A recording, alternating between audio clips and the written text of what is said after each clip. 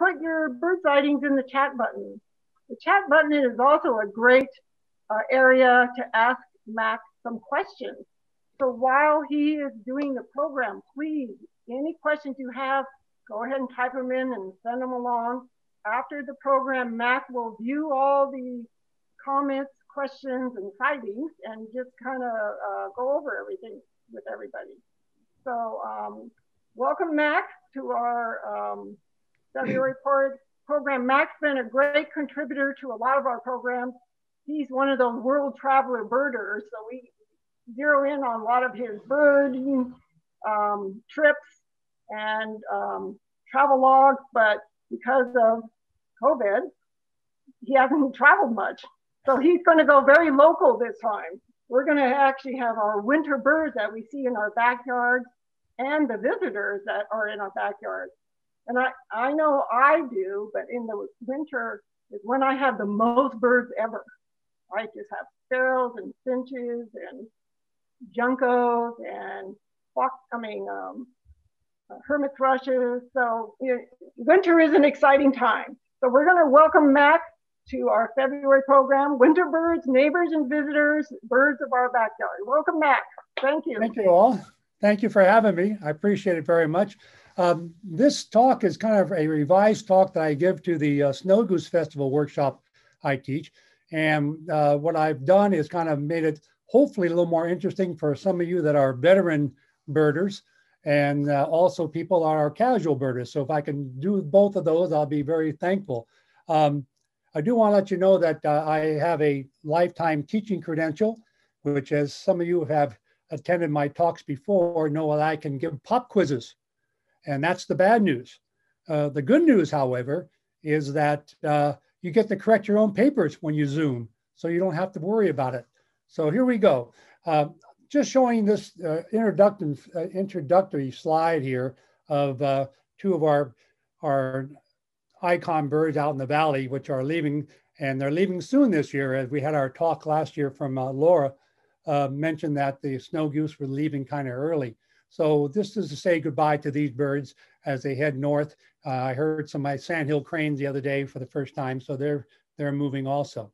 But let me get into my talk here, and oops, I gotta do something here. Why doesn't that work? Ah, there we go.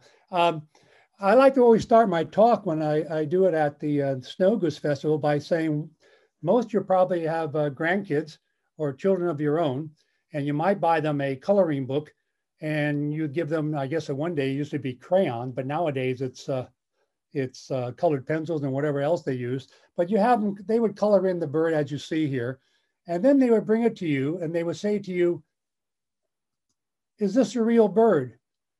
Well, let me tell you, you would say, if they brought you this bird over here on the left, you might say, well, that's a very pretty bird, honey, but it probably doesn't really exist. It's just too many colors. Well, as you probably know, most of you, that this really is a true bird. It's a paradise tanager found down in Peru and Colombia and Ecuador. And look at the colors in that bird. I mean, if a young child colored in that coloring book with these, would you probably say no, that bird couldn't exist? And we have our own here in the States too, the painted bunting. We don't see it in California. It's quite rare here in California, but it still has a remarkable different, like Mother Nature's had paint left over on the palette and decided to add it to all that sort of thing. Some of you may be new to birding, and one of the things you do is come to some people that know what they're doing, like Jennifer and Mary and others, and say, I had this bird in my backyard, and we ask you, and what did it look like? It was brown. Then there's a long pause, and you go, ooh, can you be more specific? Well, one of the things you can do to help somebody identify a bird is to give a shape of the bill. Now, that's not always that easy unless you get good looks, but if you can, it helps things. Here's the general's bill here that you would probably expect to see on a scrub jay, for example. Insect catching would be like a fly catcher. This is a two-dimensional picture here, so that bill looks more conical, but it would be wider if you could see it in 3D here. And of course, a seed-eating bird would have that bill. Crossbill, very specialized for getting seeds out of a pine cone. And by the way, there are left-billed and right-billed birds that have that kind of configuration. And then of course, chiseling would be a woodpecker and that sort of thing. So if you can help out to somebody, if you have a bird you're not sure of, you want somebody to explain, tell you what it is, give a little more information than say it's a brown bird and it's the size of a robin, because that normally doesn't help things too much.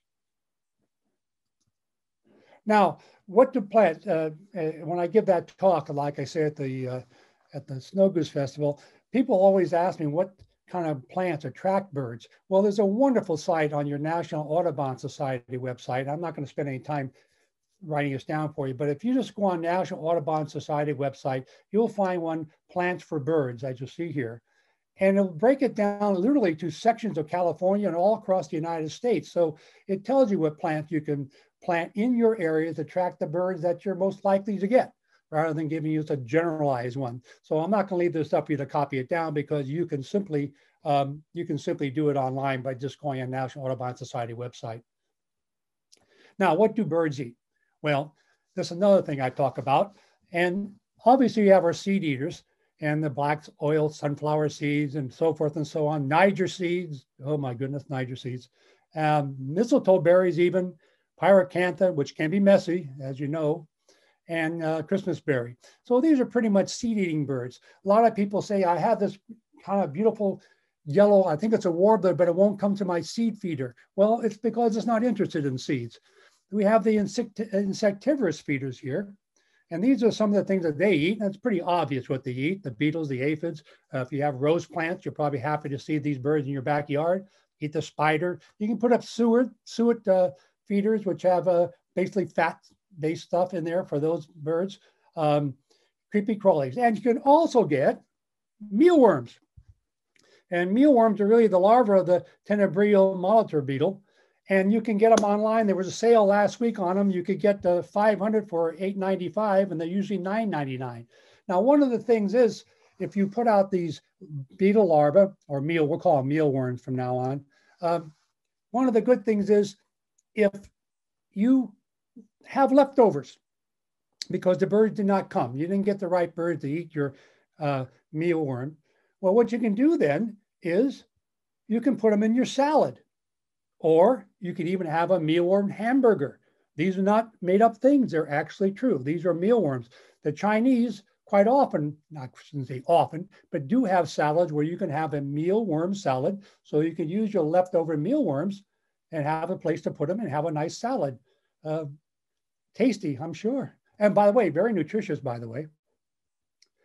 One of my all-time favorite birds, and it seems funny to say this, is the turkey vulture. I wish I could fly like a turkey vulture. Wouldn't that be great? Put out those wings and lock them in place and just look for a thermal and just have a wonderful time for yourself. They are residents here, but they do migrate. So there is a festival down in Kern County. I believe it's either October or September, probably September, October, where they meet for a month and they count the number of turkey vultures that fly over. They count about 35, the average is 25,000 turkey vultures migrate over the Kern County area where they do their count. They've had as high as 27,000 at one time. So that's remarkable. But there is a residential group we have here. One of the things that probably makes you wonder what they're doing is the turkey vulture is that when they see a roadkill, they fly down, feed on the dead squirrel or whatever. A car comes along, they all fly up to the fence. Car goes by, they fly back down again, start feeding. Another car, they fly back up. And you used to say, why don't you pick the squirrel up and carry it off? Well, they don't have the grasping talons that hawks have. So pretty much they have to feed on where the dead roadkill is. If it's on the road, then they're going to be going back and forth to the road. One story I got a big kick out of was Dr. Luis Baptiste from the Academy of Sciences, who has passed away many years ago. But he was on a talk show in San Francisco, and a lady phoned in and said, I have this big black bird with a red head in my yard, and I don't know what it is. And he said, well, have your husband go out and go stand on the other side of him. And if you can see him through the nostrils, it's a turkey vulture. And there was a pause, and the lady said, is that the best feel, Mark? And he says, no, no, but it's one of the few birds that doesn't have a septum. So you can actually see through the nostril, as you can see in this photograph here on the right-hand side. And it's not a buzzard. They're not related to the vultures of Africa. It's still a little bit debatable as to what family they belong, or order they belong into. Some still have them originally in the Falciformes. Others say they're more closely related to storks. And I think the argument is still going on the turkey vulture. They're really a great, great bird. And I think, we look at the head and think, hey, what an ugly bird. And actually, it's one of the more spectacular birds around. They do defecate on their feet. Some say to cool themselves off. Some say to kill any bacteria they might have picked up on the carcass. And by the way, they prefer fresh food. However, they can't, because the bills and their feet are not strong enough, they can't break into the carcass until usually they either rot and break open, or another carnivore comes in and kind of breaks open the carcass for them. But given a choice, they prefer fresh food. And by the way, they can actually hunt by sight and smell, unlike the African vultures, which don't do that. So anyway, one of my favorite birds, and we should give them more credit than we do. Now, when I do that talk also, I always talk about birds that they can see when they walk out that day from the Snow Goose Festival, rather than showing them pictures of birds out of a book, and say, you can see these birds right outside today. And so here's our two that we have coming to our feeders now. And if you have a feeder and you use Niger seed or thistle seed, they can eat you out of house and home. Remember, I told you about bill before, and you can see here, this bill is conical, and this bill is conical. So these are probably more likely to be seed eaters, of course, which they are. Sometimes you can confuse them. They're not all easy to tell apart. Sometimes the lesser is very yellow all the way underneath and everything else, but it's not always there. And sometimes it can look very much like the American goldfinch if you don't get a good look at it. Two things I recommend for identifying them. One, it's kind of chancy, and that is this tick mark you see here on the primaries. On a lesser goldfinch, it tends to be much more extensive. It's not showing that much in this picture, but it is much more extensive. And also, the undertail coverts are yellow in the lesser goldfinch, while in the American goldfinch, they're white, and that's in all plumages. So that might help you if you sometimes get confused between these two. They're coming to you. If you have a feeder now and you put out Niger seed, as I say here, you almost need to get a second mortgage to be able to keep them in their Niger seed. So two neat birds that are seen right now. Now, in a few months, of course, we're going to be seeing this. I'm not going to be playing songs because we seem to have messed up our audio when I do that. So I'm going to let it go. In my talk, I play some of these songs. But now, in a couple of months, those two birds are going to look like this. Most of your American goldfinch, they stay late, almost into June, before they move to nest. Most of them leave California, but there are some breeding populations that do stick around. The lesser goldfinch do stick around. And I'm going to talk about this alternate in breeding plumage a little bit later on, because names have changed over the years, and we'll talk about it. Here is the tick mark I was referring to earlier. Notice how extensive it is here, but the yellow under here is also very good, while under the American goldfinch here, you see it's white, and the tick mark is there, but not nearly as extensive. So in this plumage, you're not going to mistake them for either one, obviously. They're pretty straightforward here. Now, when I do my talk, I go to a pop quiz. As I told you before, being a licensed for life teacher, I can give you a quiz. So take out your blue book and answer the following questions. And don't forget, you get to answer your own questions and grade them. What are these two? Well, most of you people are pretty well aware what these two are, but just like if you're fairly new to the thing, when I talk to those people, I point out that every time you get confident, sometimes your confidence gets kind of shaken. Here you can see under here, it's got a little bit of white under here. So this is probably a lesser goldfinch with the tick mark. And this, of course, is a pine siskin. And you say, well, there's a tick mark here, but you see the yellow and you see the forked tail and you say there's something wrong with that, not to mention the streaking underneath. So when I do my talk, I do it this way, just to show people that you take things for granted. You can be mistaken in birding, and that's half the fun of birding is having these questionable things and say, what is that one? I don't think I've seen that one before, and so forth. We were talking before we began the program tonight about the infection, the salmonella that the pine siskins are undergoing right now. And it seemed to be, I think Mary and Jennifer both said they've seen birds that had kind of puffed up look at them. So it's too bad. Now, obviously, all of us are familiar with our good old California quail, our state bird. I had at least 10 in my feeder today, taking all the leftovers from my feeder. They were used quite a bit in movies back in the 50s for movies taken in Australia and in Africa. In Australia, they would play some background, they would play some quail to represent birds. They would play California quail in African movies, if you can imagine. And the people in Australia are not all happy with this. They've been introduced several places in Australia. One is outside of Perth, in the hills outside of Perth, that's southeast Australia. And they're considered a pest there because they're getting into the crops and things there. So they're not all that pleased with our good California state bird in Australia.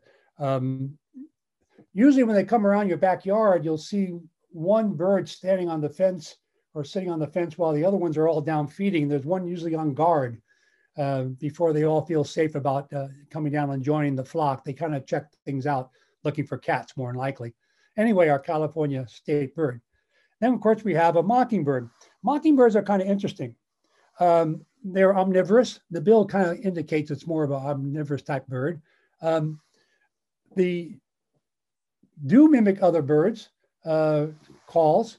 Don Kuzma, a person who studied bird songs, claims to have they can imitate about 150 different birds in their calls. Kind of interesting. Also, they weren't all that common in Northern California or all the way up to Washington in the 1930s. They have expanded their range and housing projects because they love us. They love people. They love the food that we bring with us, our backyards. And they've kind of moved all the way up through California, all the way up to Oregon and into lower British Columbia now. The mockingbird says, hey, you people build them, I will come. And sure enough, they have.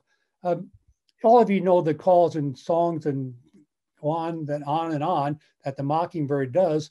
But sometimes you hear them in the middle of the night.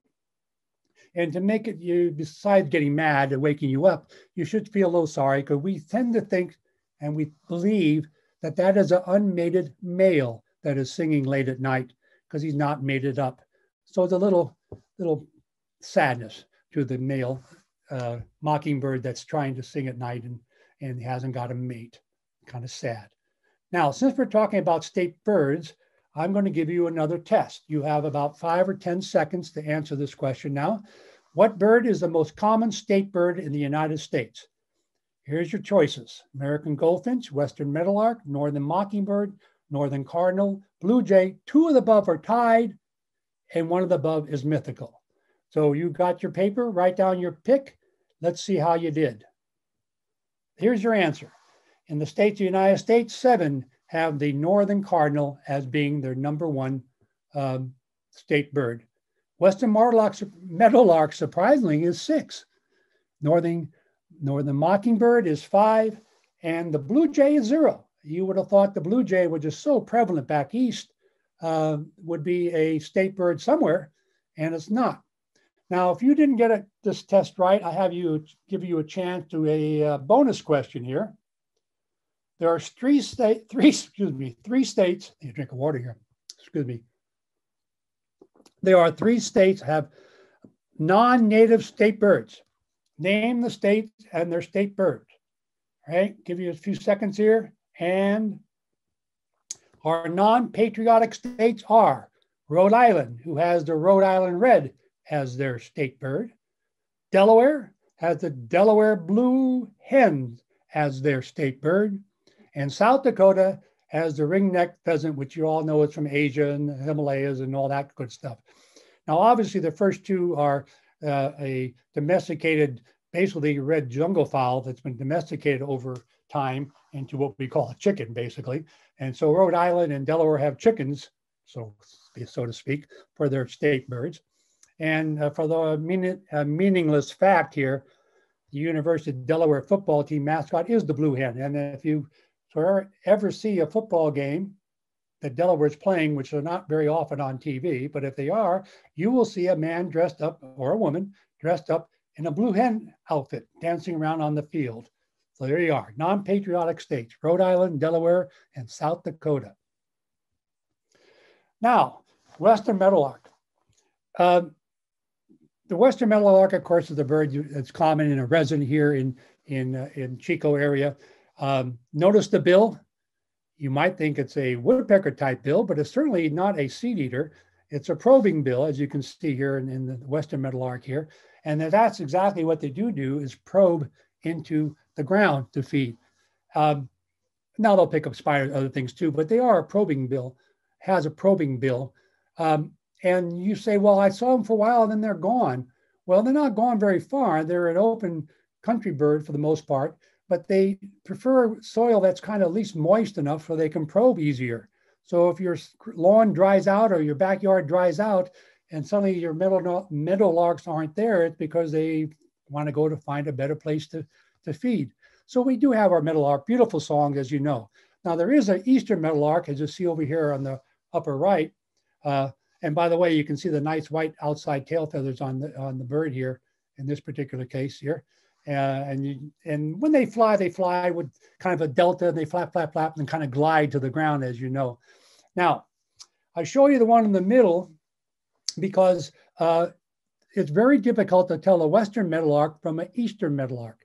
Two of the things they always talk about is that the Eastern meadowlark has a much wider supercilium right here, eyebrow, very bright, compared to the more dull of the Western meadowlark. Another thing they say is the yellow in the throat area moves up here to the malar area and kind of blocks out the malar area, while in the Eastern meadowlark, it's kind of white.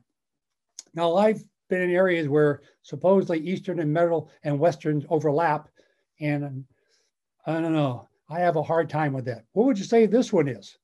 For example, it seems like the yellow has kind of gone into the malar here a little bit and hit a little bit of the white, but the eyebrow is very bright white, which is supposed to be a characteristic of the Eastern, and the throat is supposed to be characteristic of the Western.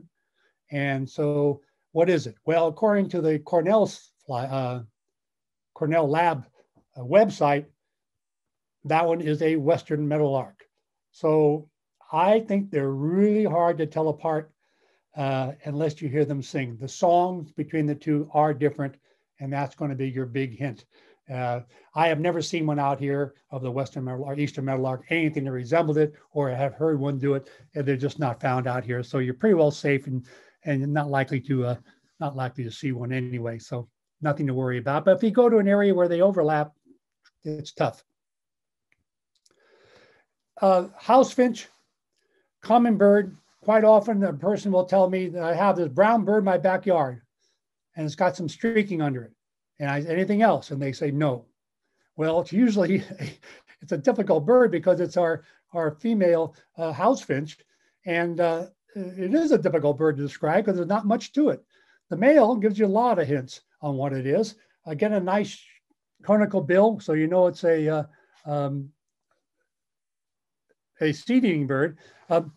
Now, this is a bird that's actually gone east. We've heard about other birds that were introduced in the United States and come out our way, which we'll talk about a little bit later on. In 1999, somebody released house finches in the New York area, in New York City. They claim they were released from a pet store. At least that's the story. But since that time, they've come all the way across both east and west across the United States. They have the widest ecological range of any living bird because they go to all habitats all the way across this United States. And they have a beautiful song. I'm not playing songs. I have a little thing here. I don't want to touch it because it shut down our audio, so I don't dare do it again. But they have a beautiful song, and we don't give them any credit for it because they're so common. We just kind of, oh, it's just a house finch. you know, and all that. And we should give them more respect than we do. They are really a kind of a neat bird. The red that you see on the male is due to what it eats. I know when I was in Maui years ago, a lot of the house finches, they were introduced there, a lot of house finches there are actually yellowish. Where you see the red, you'll see a yellowish because they don't have the same food that gives them the reddish color they have here in the States. And I'm not sure exactly what they feed on that gives you that red color. Somebody else might know and they might be able to help you out. Good, neat bird, and we don't give them enough respect. Oh, another pop question. This is a question I used to give at the Snow Goose Festival. So you wise people are veteran birders will think it's kind of silly. But the question I say to the group is, how many of you have seen a blue jay in the valley or the foothills? And invariably in that introductory workshop I do, I get hands that go up. And then I, being very smug, of course, I say, oh, then you've seen this. I remember one lady said she had 5 in her backyard one time. And when I put this slide up, they go, oh, no, I didn't see that. And that, of course, is the blue jay that is very, very rare here in California. I used to say after I did this routine with them, I would say, you're not going to see this bird in California. Well, a lot of you know that I got hoisted on my own petard because in 2012, there was one on Stanley Avenue right off of the Dayton Road that was there for quite a while. A blue jay showed up there. There's only been, I think, 11 records for California. They sometimes make it up into the Northwest a little bit, Montana area and places like that, but it's very rare here in California. And like I say, in 2007, when the Rare Bird Committee put out a book in 2007, there was only 11 records. So we know at least there's 12 since we've had this one in 2012. So the secret about birding is never say never, because when you do, you end up getting embarrassed.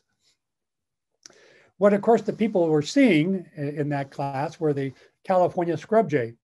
Now, maybe some of you know or don't know that now the scrub jay has been broken down into 4 groups, or 4 species. I go by the eBird Clements system for naming species, and they agree that there are now 4. There is the one we have and we're familiar with in our own backyard around here, our resident California scrub jay. And but there is another one that is found east of the Rockies, and I actually put the map here where it's found. This is the Woodhouse scrub jay that the eBird and several other ornithological groups have decided is a separate species than our California scrub jay. And you can see where it's found. So you see even in Nevada, in here and down into Texas, there's the now considered the Woodhouse scrub jay. So if you saw a bird there on one of your trips and you just have it down as scrub jay, California scrub jay or Western scrub jay, as it was originally called, Western scrub jay, you can now say that you have a Woodhouse scrub jay if you don't mind the fact that you did not identify it as such. They are dark underneath, as you can see here, and the back is much, much bluer than our species here. But there's 2 subspecies of the Woodhouse scrub jay. And the one in Texas looks very much like ours. I've seen that one, and boy, I don't know. But in any case, so the other ones would be the Florida scrub jay. So we have the California scrub jay, the Woodhouse scrub jay, we have the Florida scrub jay, and we have the island scrub jay, or also known as the Santa Cruz scrub jay, which is only on the Santa Cruz Island. So you'd have to go there to get that bird on your list. Other jays, of course, are the Steller's jays. Now, the Steller's jays that we have out here are what we call the West Coast type. And one of the ways you can tell them is, and we'll call these eyebrows. We know they're not eyebrows, but these feather tufts here are blue in our birds out here. While they are white in the Rockies, and a little white usually shows up here. Sometimes you can see that hint here, but not very often. The white here and the white here. Now, I spend a lot of time in the Sierras, and when it's a very slow day and all I see is Stellar jays, I look to see if I ever could find one that has the white. And I've never seen one, and I've been birding for 50 years or some god-awful time. I can't remember exactly. But there is that is the Rockies bird, and haven't seen them. Now, we do get these. These are really, in a way, migratory here. Now, if you live in the foothills and you're up in Paradise and places like that, then some of my talk doesn't make a lot of sense. You say, well, no, that's a resident bird. But down here in Chico, we get them in the wintertime. If the seed crop changes or whatever food crop is not doing them well, they'll move down here into the Chico area, out toward the Sacramento River and places like that. You'll find Steller's jays down here. But normally they like the conifers more than they like our open area down here. So there you go. We have 4 scrub jays now. Again, California scrub jay, Woodhouse scrub jay. We have the Florida scrub jay and the Santa Cruz Island scrub jay. I think they've changed that name to, let me check here for you, so I don't give you bad information here. My thing online. Here it is. I think it's just called the island scrub jay now. The island, Santa Cruz Island scrub jay is now just the island scrub jay. There you go, 4 of them. But a good point of my story is never say never about birds. Now, feather color, I think, is interesting to people. And in my talk, I talk a little bit about it because people have a lot of questions about it. That's their pigments in feathers. And basically, there are 2 major groups of bird pigments. The melanins, as you see here, my outline here, are microscopic particles, and they produce black, but they also blackish. I shouldn't say black, kind of dark brown is blackish. They'll take a yellow color and make it dull yellow, and red and make it dull red, and brown. These are your melanins. You also have the lipochromes, which are really diffused fat droplets, and they'll bring out the bright yellows and the reds and the orange if there aren't any melanins included in them. Now, interesting, there is a true black.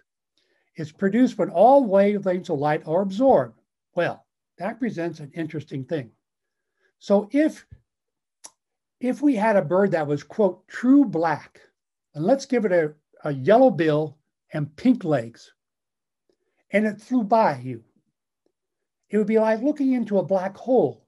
You see the pink bill, and you see the yellow bill and the pink legs, but there'd just be this black void flying by you because there's no color there. There's nothing to bounce off it. In the laboratory I just saw recently, God knows why, it's happened to be wandering around on the internet, that they've got it down there in a lab where 0.035% of light is actually reflected off a piece of tinfoil that they put a special blackish material on. I don't even quite understand what it was, but it's on a foil of aluminum. It's all crinkled. You can see the outside of the foil, which is reflecting normal aluminum light off of it. And in the middle, it's completely black. You can't even see the wrinkles of the aluminum foil because nothing's bouncing off it to your eyes. And it looks like a hole, deepest black you can imagine. So pigments cause color. Get back to my talk here. And then we have the structural ones. These produced by light waves bouncing off the wing and basically structure. I guess I can't do that. I was going to show you a feather, but I don't think I can do that. So unless I say, maybe I can put myself back up here. Oh, that's Jennifer. Am I here? Here I am. If I take this light and get it in the right angle here, you can see the blue, I hope, of the, this is a Steller's jay feather actually, and you can see the blue. But I want to caution you, there is no color there. This is the color of that feather. What you're seeing is blue being reflected off the structure of the feather itself. There is no blue color there, no blue pigment. So that is kind of interesting, and that's what you're seeing. So now if you see, let me get myself off here so I don't scare too much the kids and the cats and stuff like that. If you go to white, that is, of course, all the wavelengths bouncing off the structure of the feathers. And that can be intense if the feathers actually have air bubbles in them. That'll make it even brighter white coming off because all the wavelengths are being reflected. And feather structure, you see, is basically the ridges and grooves in the feather itself. And some things are canceled, some things are not canceled, and so forth and so on. And whatever bounces off it comes to your eye. Now, if you change your viewpoint on a jay, whether it be Steller's jay or blue jay or a scrub jay or a Steller's jay, the color doesn't change. It still remains blue. all right? Because it's not an iridescent color. It's a structural color, all right? However, iridescent colors are filled by things called melosomes, and there may be 7 to 15 layers of these that give you the color of the gorget of a hummingbird. And that depends on which way you're facing. If you face toward the sunlight, so it's reflected off, you see that beautiful gorget color, and then it turns its head a little bit to the right or something, and suddenly it turns black on you.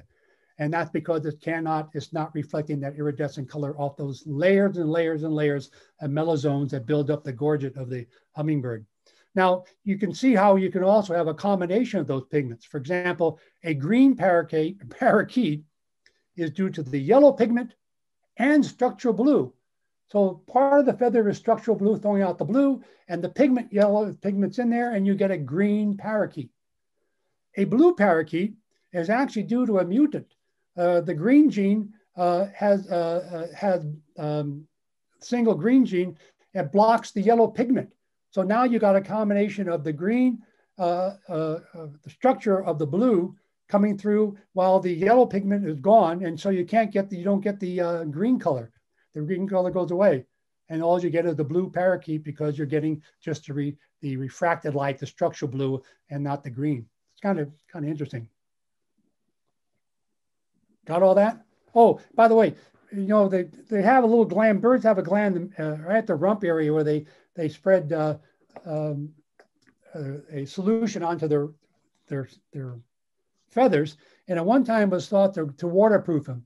A man who wrote the book called Feathers, Thor Hansen, he took some feathers from, I think it was a jay, I'm not sure, but a bird like that.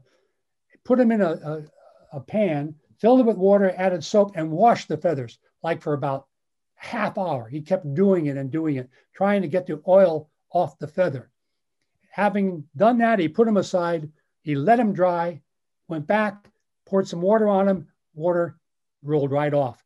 So this gland in the back on the rump of birds they use to clean their feathers with really doesn't make them waterproof at all. The feather structure itself is waterproof in itself. It doesn't need any oil from that gland. It's probably more to keep bacteria down and keep the feather structure going, healthy to the feathers. Oops, sorry, wrong thing. Now, two birds that we have down here, one is a resident, the black phoebe, and then we have, of course, the sage phoebe who comes down and spends the winter. One comes down in front of my house and sits on the barbed wire right across from me. And they're both flycatchers. The phoebe comes from people claim the sound that it makes. I don't hear very well, and it's a bird that I have a hard time hearing now in my old age, the phoebe sound. And to me, it never really sounded like phoebe anyway, but some people claim they do hear it that way. This guy's a resident all year long. He likes to be near water. He'll add mud to his nest. The female male build the nest, and he'll add the mud to it to build the nest. And it is a flycatcher, basically. Oh, the bill, again, looks more conical or doesn't look almost straight because you're seeing it on the side. It's a little wider than you would expect. The sage phoebe leaves us. It doesn't nest down here. It'll head up north again, almost just across the Oregon border, maybe up in the northeast corner of California. They may nest up there, but around our area here in main part of the Sacramento Valley, northern Sacramento Valley, the sage phoebe doesn't nest here. You say, why would a flycatcher hang around here in the cold, although we've had a pretty warm winter, when most of your insects aren't doing well, and why would they even try to make a living here? They, if you notice, stay low to the ground. The phoebes feed from their perch usually down to the ground and back up again. Now, not to say they won't take an insect out of the air if they can, but basically they fly down to the ground and up again, because the ground is warmer. The ground is warmer than the air temperature normally.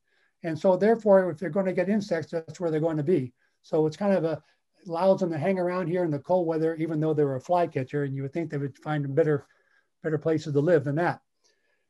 I was on a trip to, Peru, and this bird popped up on a fence line, not my picture. I stole this photo from Van Tweets there. This was taken in Colombia. And I saw this bird and I was stunned by it. I said, I don't know. My guy came over and what's the matter? I got a bird. It looks kind of familiar, but I'm not sure what it is. And he says, oh, that's a black phoebe. And I said, really? Because look at our black phoebes up here. You see where the black stops and it's all white under here, and the wings are really kind of dull. And yet the black phoebe down in South America has a lot more interesting markings on it with the big broad wing bars and, you know, edging to the primaries and then black all the way down almost to the vent area. So goes to show you, every time you think you know there is all you know about common birds, there's always something that pops in that makes you rethink it. Now, this is out of basically your common coffee table book. What we have visiting down here this time of year, and I'll explain what I mean by visiting because it's a little different. One of the most spectacular birds, of course, is our cedar waxwing. They are a beautiful bird. That coloring on that bird is really, really something we should really look at carefully to enjoy all the different subtle colors on this beautiful cedar waxwing. He's a berry eater. The bill looks like not really all that conical. I think you'll see them flying around Chico this time of year, but just for your information, you can tell them even when they're quite a ways away, because when they fly, they usually fly in like big flocks, sometimes in 50, 60, even bigger than that. And they'll fly in an oval where the birds inside the oval seem to be changing position. Now there's some other birds that fly in flocks too, but it's almost guaranteed that you're seeing the cedar waxwing fly around as like I say, they kind of mill around inside this oval of flying birds and in great numbers. And you can tell the cedar waxwing from a distance. They also have a bad habit of eating berries, and sometimes the berries are, let's put it, fermented for a better way of putting it, and they do poop all over your cars, as you probably know, and it can be really messy. Beautiful bird, though. Now we have, of course, our dark-eyed juncos that can be at your feeder now here. And if you people are in Chico, you people up in the foothills, of course, in the conifers, you'll see them a lot more than we do, but they do come down here. But they tend to nest up higher up in the conifers if they get a chance. Our little juncos, one of my favorite birds. I banded a lot of these, and they always give you a fight. They're basically a sparrow, but it's a really, really a neat bird.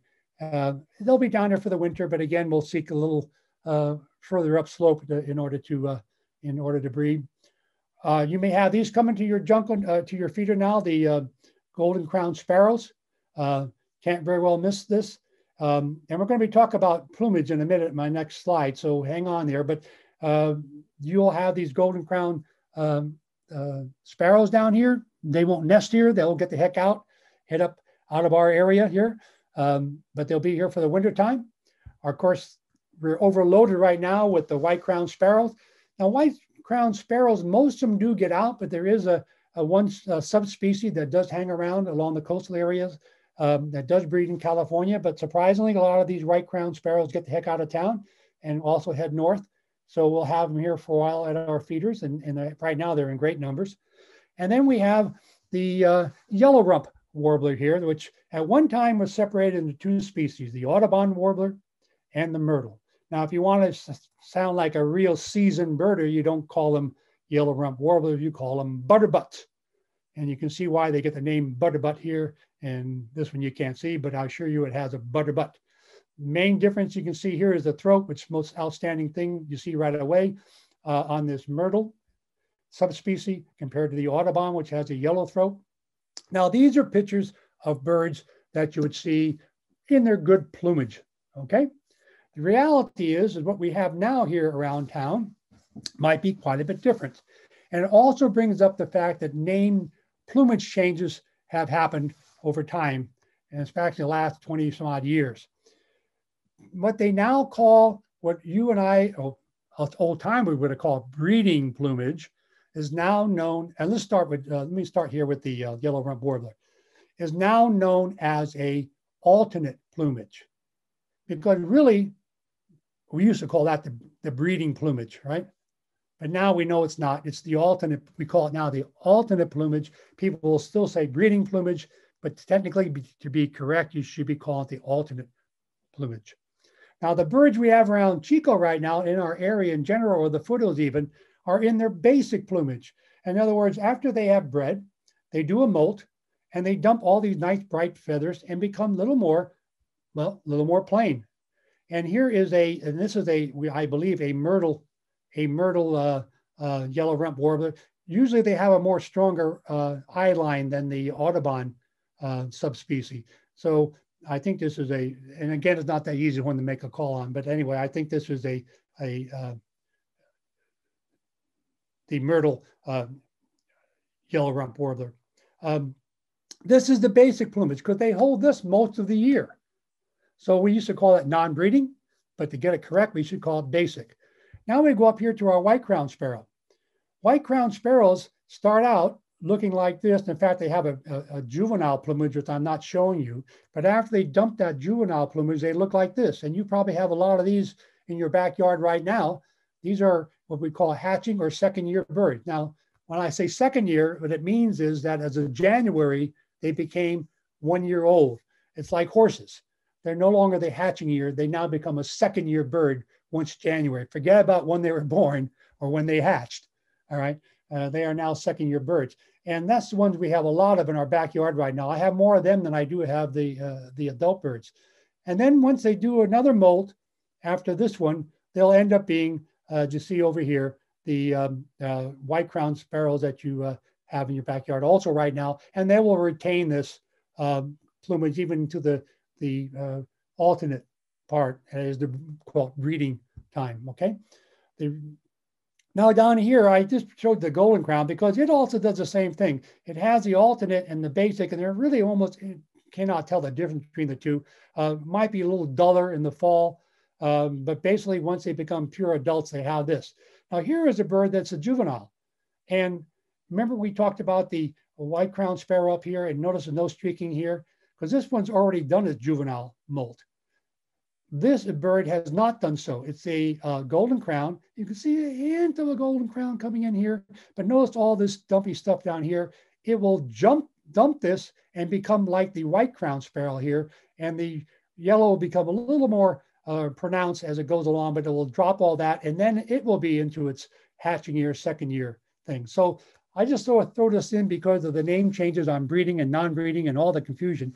Even more complicated than that, because you're going to have your first pre-alternate and your first pre-basic, and it goes on and on and on, more than we didn't know for this talk. But I thought it'd be good to see some of the changes or terminology changes happen over time. Now, no fair buoy, no fair hissing. It's not their fault, and it's true. One I want to talk about here, first of all, is the European starling and the two pictures of it here and over here on the left side. Notice I say non-breeding. Wait a minute, what about my alternate and basic? Is that basic and this is breeding, or this the alternate? Well, here's the problem. The starling only has the one molt, and this is it. It molts into this, and this will carry this through the fall and into the winter months and just right now. And what is starting to happen now is that all these little white tips you see here on the feathers will begin to wear off. And they already have, actually. Not only that, the bill obviously is starting to lose the melon and the yellow pigment starts coming out. So you have a yellow bill. But notice that if you imagine all these little white edging here to these feathers as the white wears off, and the white on the feather is not as strong as the dark melanin feathers, you end up with this. And you may see little hints of white here and there scattered around where it hasn't quite worn off. So it doesn't really molt into a quote breeding plumage. It just wears off the white off its basic plumage, I guess you'd have to say. And then it becomes this shiny thing here. As you probably know the story on these guys, they're not native here. They are from Europe. The story goes that a person who was very fond of Shakespeare's plays decided to bring them over, and he wanted to bring the birds from Shakespeare play and release them in New York City Central Park, which he did. And of course, they've now taken over the country. There's all the way across the country. There's expected around about 200 million starlings now in our country. The number seems to has kind of stopped growing. It seems like it's stuck at about 200 million, and it doesn't seem to be increasing anymore. And you know, it's a problem for us because they do take over any cavity nesting birds place, even woodpeckers. They'll chase woodpeckers out of the nesting hole. Bluebirds suffer badly from starlings also. Notice the bill, kind of a probing bill, and they do like to probe. So they're a probing bird. But again, can't blame the birds, not their fault. We brought them in here and it's our fault, not theirs. In the middle, you have two pictures of brown-headed cowbirds, a female and a male on top. Technically, they used to be called buffalo birds. They probably should have been called bison birds, which is what our buffaloes in the plains are really should be called, but we'll call them buffalo birds because they used to follow the buffalo herds out in the Great Plains.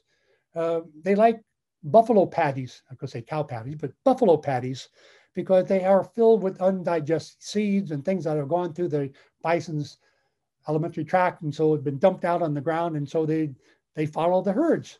Well, what have we done?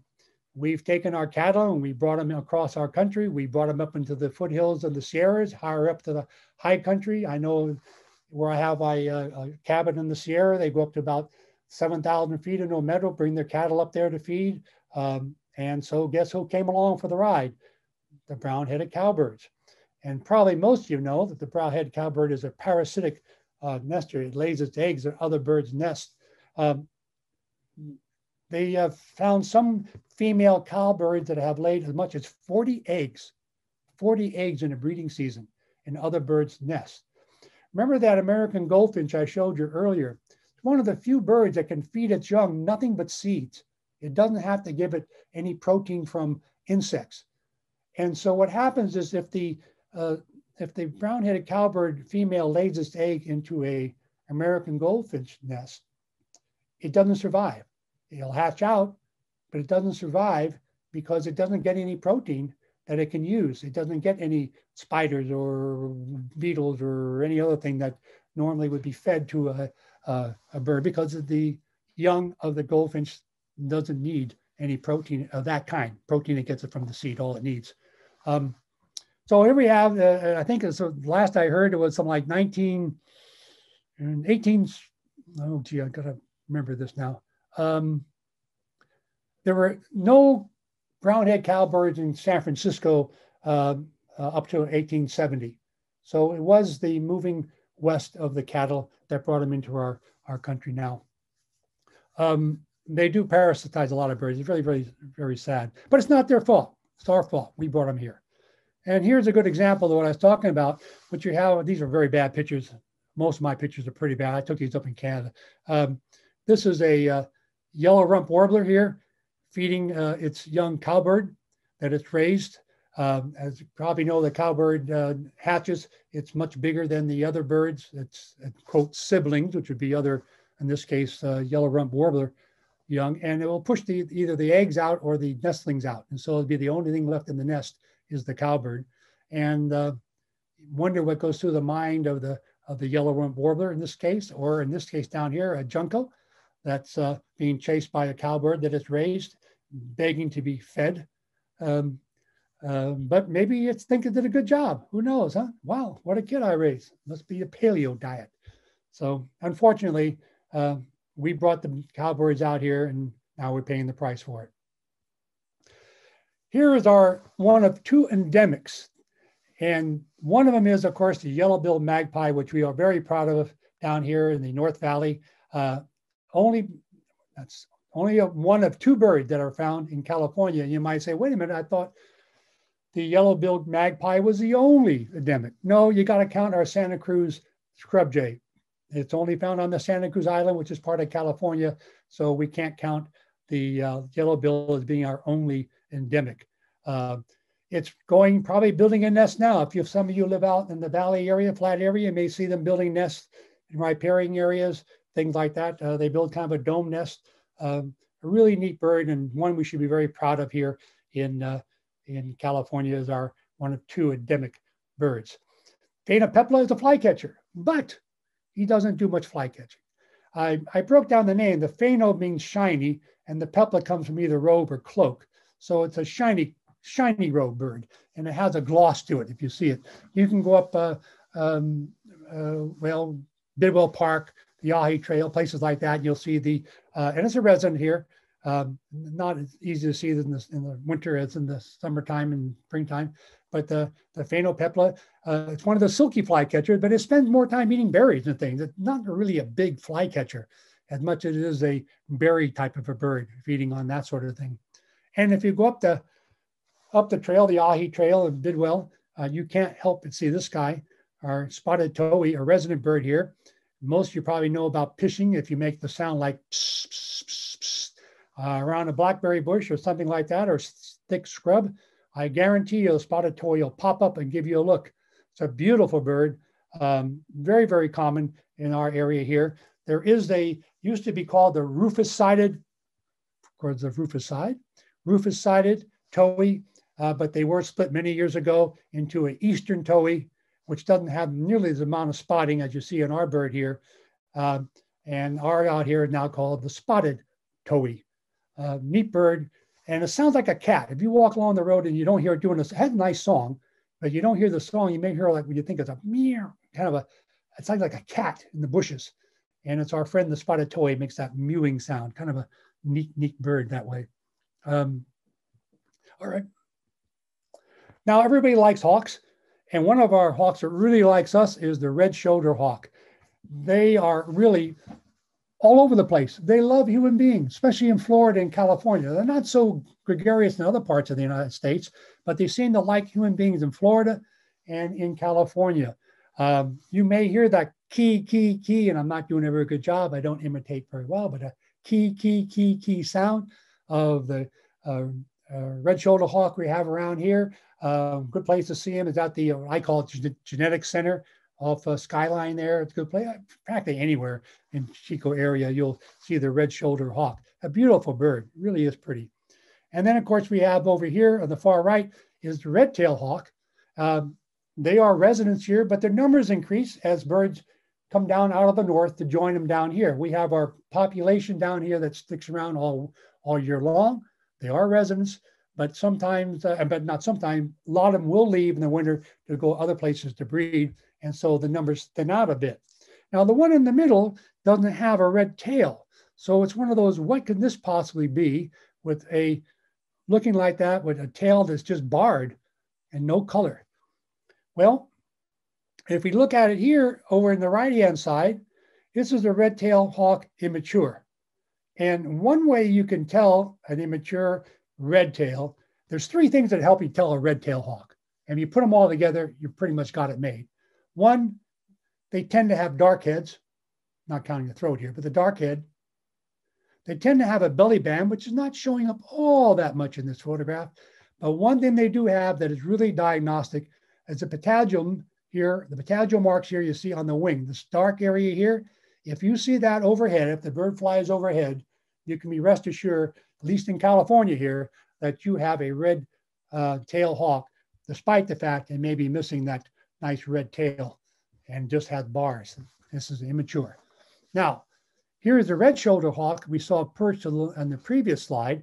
Notice also it's kind of like that crescent, white crescents here on the, there we go, on the wing here and here. It's even more pronounced a lot of times when you see them on birds.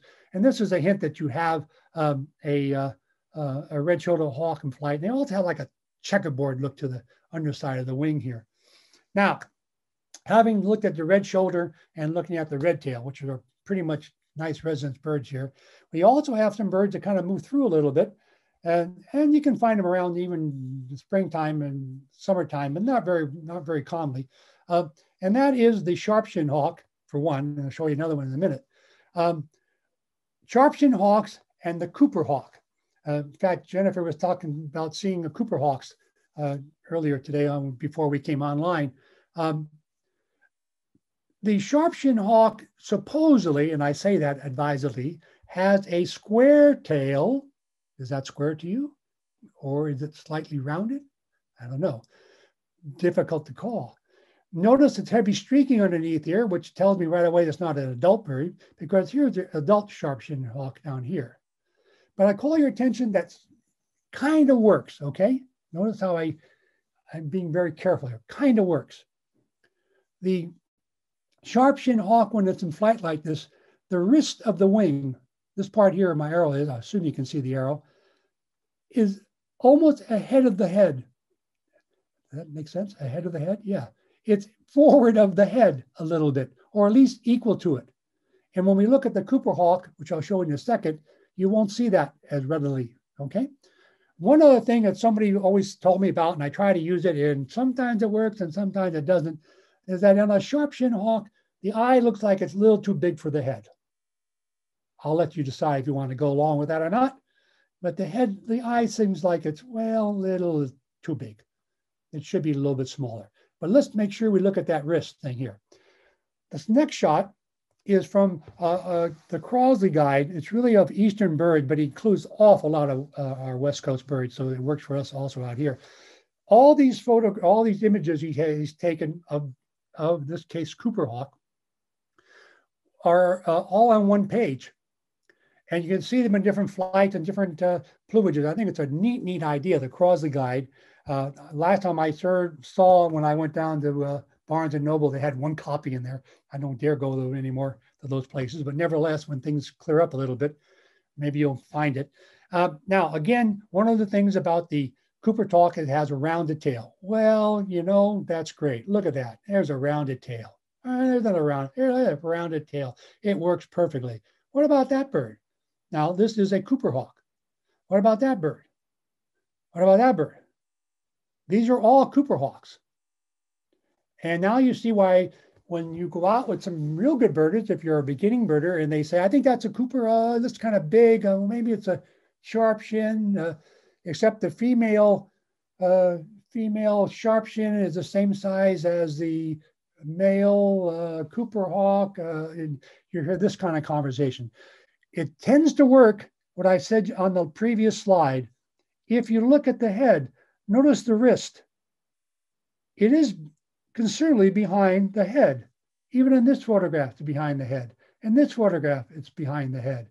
And this one, let's not pretend like we didn't see that one. Okay, so you get that might be a little, if you get the bird to fly, might be a big help. Does the eye look big for the head to you? I don't think so. This one looks kind of big though. I don't know. So maybe the eye thing is not worth using. But I really do like if the bird is flying for this. And some of you probably have other things you can throw in here maybe at the end to help you identify the Cooper and the sharpshin conundrum. But it's not always an easy call, that's for sure. Oh, pop quiz. Which of the following birds is most likely to prey on a skunk? You get a 5-second thing. 1, 2, 3, 4, 5. And I think most of you probably got it correct because most of you are veterans. And of course, it is the great horned owl that will feed on skunks. There was a nice one out on the Highway 32 the other day near Forest Avenue. Whew, boy, it stunk bad. So we take this into our owls then. And this photograph I took over in Point Reyes. This is actually one of my pictures of Halfway Decent. Then, of course, we have our barn owls. And if you're going down I-5 or some of the major arteries here in our area in the valley, you may see a bundle of kind of tawny feathers along the side of the road and kind of fluff. And it might be a dead barn owl because they do fly low. And they're a candidate to get hit by cars. It's unfortunately, but that's the way it is. My favorite barn owl story is I did a survey for barn owls, literally looking in barns in Sierra Valley. I don't know how many people know where it is. It's on the east slope of the Sierras near Loyalton and Sierraville. And we went to barn to barn trying to count the number of barn owls that we could see. And we walked in this one barn, and there on the ground, dead, was a barn owl. And being birders, the four of us tried to decide what killed it. Well, great horned owls have been known to kill barn owls. Maybe the farmer didn't like it and shot it. Maybe, and we had about 4 or 5 maybes, this, that. And then one of our groups said, maybe it just died. And we all stopped and looked at each other and said, what? He says, maybe it just died. We go, oh, can it do that? We had all these convoluted stories of what happened to it. Maybe it had a heart attack. Do birds have heart attacks? Maybe they do. Anyway, it was dead. So barn owl. The other owls that are around here, and really one of our experts around here is Dawn Garcia, and she can tell you a lot about the northern stalwart owl that are very common in our area. And, you know, there is a project in Nedham here in Bandham. It's kind of neat. And then, I'm sorry, I'm pointing the wrong one here. And then, of course, our northern pygmy owl are some of the owls we see here. This picture I took of the great horned owl, it was actually, the owl was perched 6 feet off the ground, literally at my eye level. And it was in a group of the small copse of Monterey pines. So I walked up to it, and I had a very bad camera. So I thought, you know what I'll do? I'll make it full frame. So because it would look like it was asleep. So I walked a little closer and a little closer and a little closer. And finally I got it so it filled the whole frame of my camera. And I said, you know, I got one close, maybe I got a close up of the head. And just then it did this. It opened both eyes. And then I slowly backed up and I backed up and I backed up. A friend of mine was doing northern pygmy owl study in the hills behind the Santa Cruz, up in the mountains there. And he's playing northern pygmy owl tapes, trying to see if he can get responses and do a count. And bam, he got hit by a great horned owl that flew down and opened up 8 stitches in the scalp. He had to have it closed, sutured up, because the great horned owl did not like the idea of him playing this tape and mistaken him, I guess, for the owl. I don't know, but it opened up his scalp. So they are a big, tough owl. I thought I'd give you a few great horned owl facts since we're on the topic. In addition to the skunks, it likes small dogs and cats. Now, I caution you, the amount of small dogs and cats that have been taken has been very, very small, in spite of all the stories. But would they be able to take one? Yes, they would. I would definitely think they would be able. If they take a skunk, they can certainly take a small cat or even a very small dog. But most more likely, of course, they're going to be small mammals, snakes, lizards, and that sort of thing. They weigh about 3.5 pounds, so they're a pretty good sized bird. Huh? The wingspan is 5 feet. Hold your arms out, about from my wrist to my wrist, if I wanted to show you that. 5 feet, so that's quite a span. The talons have a spread of 8 inches. And in my particular hand, that was from my thumb to my middle finger. If I spread my thumb and middle fingers out, that's about 8 inches. That's pretty wide. And they can exert a pressure of 300 PSIs, which is more than you and I can do with our hands. So that's a pretty strong grip. And of course, everybody knows that they don't spin their head around in spite of cartoons as in 360, but they can turn 270 degrees. It's quite a ways. And of course they have to, because their eyes are fixed and they can't look sideways with their eyes like you and I can. And I'll tell you this, they're not particularly afraid of you. They are a pretty self-assured bird, I guess you'd have to say about them. By the way, I meant to tell you on the barn owl and all owls, especially the barn owl, their ear openings are not symmetrical. They're not level. One side is higher than the other. So that means sound reaches their ears at a different rate on either side of their head. And that means in a almost completely dark room, barn owls have been known to zero right in on a released mouse because it can tell where it is just by hearing, because of the ears being not on the same level, off-centered a little bit, one higher than the other. Neat. Hummingbirds. Here's our resident Annis. He's very happy here. He spends all winter here. They have made it all the way up into British Columbia, the lower part of just across the Washington border. There are permanent residents there. Amazing. This little bird, can survive the cold of these areas. And he defends, as you well know, the male defends his little feeder to the death, so to speak. And he has a bad time because in about another month or two, these guys are going to start coming through California on the way to nest, mainly out of California, somewhere along the Oregon border. There's some areas where they might sneak into California, but basically don't nest in California for the most part. And that is the rufous hummingbird. And they're pretty aggressive. And it drives our poor Annas crazy because they defend their feeders, and these guys don't show them any respect at all. The other bird that we have migrating in here is the black-chinned hummingbird. It doesn't like the flat of the valley too much. It prefers the more of the foothills. So you people that are up in the foothill paradise, Magalia, in that area up there in the foothills might have a better chance of seeing the black-chinned hummingbird. Although I've had some in my backyard over the years, but it's not a common one that I have here.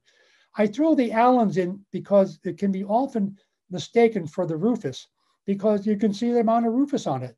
And you say, well, I can tell because it has green on the back and the rufous doesn't. Doesn't always work.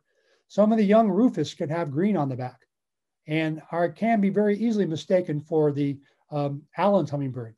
Rule of thumb is you're out of the fog bank that hangs around our coastal areas, you're not going to see Allens. Have there been Allens inland? Yes, there's records for Lassen County, for example. But it was at a banding station because it's very hard to tell these birds in the wild. If they have a nice solid greenback like that, you might have a chance of seeing them. Their display is different too. They do a J when they do their dive, so that helps you. But really, if you're going to come and tell somebody here in Chico, I had an Allen's in my backyard, they're going to give you the squinty eye and ask you, one of the questions they may ask you is actually, is the second registry emarginated? That's your second tail feather. Is the second tail feather emarginated or not emarginated? Well, you can imagine trying to see that at a moving hummingbird. Not easy call. Better be easier to tell if you have one in your hand. Now, having said that, in California, you're likely to see about 7 species of hummingbirds in California. A lot less around here in Chico. Okay, we did have a Costas hummingbird here. Was the last year, a couple of years ago, wintering, which is kind of unusual. Or I was in the winter, I'm not sure, but it was here. But basically, you're going to see 7 species here in all of California. If you're down around Arizona and Texas, you get the hummingbirds that fly across over the border, and you can count them in your North America list of birds if you're into listing birds.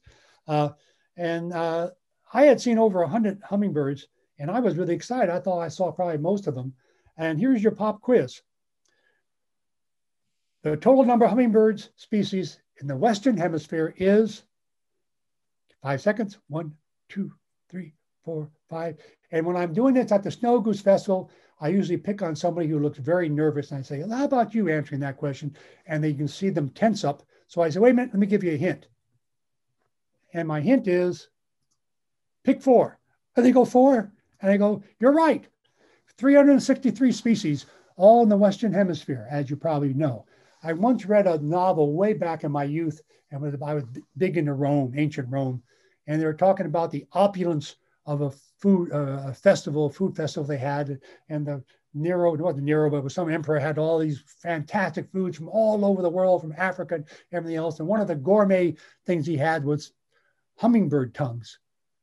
And I thought, wow, that's pretty good, since the Europeans in the Eastern Hemisphere had not discovered the Western Hemisphere where all the hummingbirds are. How they got hummingbird tongues there in that festival or at the banquet, I don't know, because they weren't there.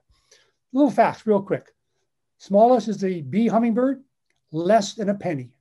1.1 gram, 1.14 grams doesn't mean a lot to you perhaps, but if I say less than a penny, that gives you an idea. Cuba and places like that. The largest is 20 grams. It's kind of misleading to say that it's 9.5 inches long, because when they measure it, they count the bill, which is quite long. So it adds maybe a little more to it, but it does have quite a big wingspan of 8.5 inches. Found in South America, Ecuador, Colombia, places like that. It can beat its wings 70 times a second. When I used to talk about birds in my class, I would ask them all to try to wave their arms at 70 times a second. It used to wake them up if nothing else, my class, so they weren't fall asleep. But try it sometimes. You can't do it, of course, 70 times a second. They can, in a dive, as much as 200 times a second. It's just hard to fathom muscle being able to twitch that fast in order to do that. Heartbeat, 250 beats per minute. So you imagine going to your doctor and he puts the stethoscope on you and says, hey, yeah, 250, you're perfectly normal. Not likely, huh? Okay, even in a dive, it may even get more than that. Hard to believe. Can fly at 25 to 50 miles per hour. Up in the foothills, people are worried about taking their hummingbird feeders down, or a little higher up in the Sierra. But a hummingbird can leave a feeder and in days be 30 miles down the canyon, so not really a big problem. They leave when they want to leave. We talked about annas already. Heartbeat drops to 50 beats per minute when they go through torpor overnight on a cold night. And think about some of those ruby-throated hummingbirds from back east. They have to fly 18 hours nonstop over the Gulf into their over the Gulf of Mexico in order to winter. And by the way, another thing, when people always ask me about a certain bird and they say, where does that bird winter? I always like to say, it doesn't. And they go, what do you mean it doesn't? I say, we winter, it goes back to summer. It's going down to Costa Rica, you know, maybe South America somewhere. It's going back to summer. We winter. Some of our common woodpeckers we have here, the nuttalls is almost a California endemic, but it does make it into Baja. So we can't really count it for that. Nice striped back to it, our nuttalled woodpecker, a very common bird around here. And we have a downy woodpecker. And the word downy is named after these feathers on its back. Notice these are barred across here, while here they're kind of a streak down the back. The people that first looked at these thought these were very soft and downy-like. And that's where it's got its name. The woodpecker was not named after somebody's name. There's another bird, the woodpecker, that you people upslope might have a better chance of seeing, and it's called the hairy woodpecker. It's bigger, but a lot of times you can mistake them. Sometimes if you go out birding, and it's happened to me many times, my sides get all goofed up. But one way you can tell a downy from a hairy is the downy has a shorter bill. If you imagine turning that bill around so it comes this way, this direction, it barely gets past the eye. If you do that visually with a hairy, it will almost go to the back of the head. The bill is much, much longer than the head, than the downy. And the second thing here on the outside retrices, the downy woodpecker has black dots on the white outside tail feather, which the hairy does not have. So that's one way of telling them apart.